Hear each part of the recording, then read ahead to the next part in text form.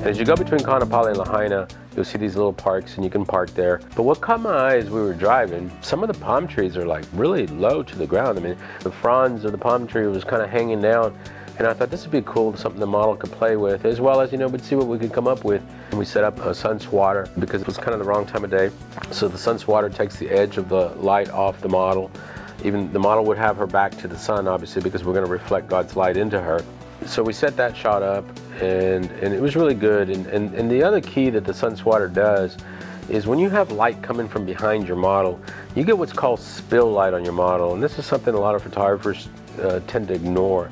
And that spill light are usually those little hot spots. You'll have one on the nose or on the shoulder or somewhere on the arms.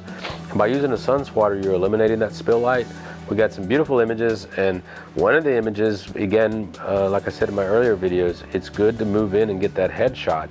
So I went from 3/4 to the headshot. So one of my favorite images of that entire shoot, and you don't know where it's shot, you can't really tell it's Maui, but it's a headshot. And the headshot's very important to models for their portfolio. We posted it the next day on Facebook, and the comments were just amazing. Everything from Rebecca's mother to just other photographers, other models, and just, fans that we have on Facebook. They were all going nuts, saying that that was the best photo that they'd seen so far.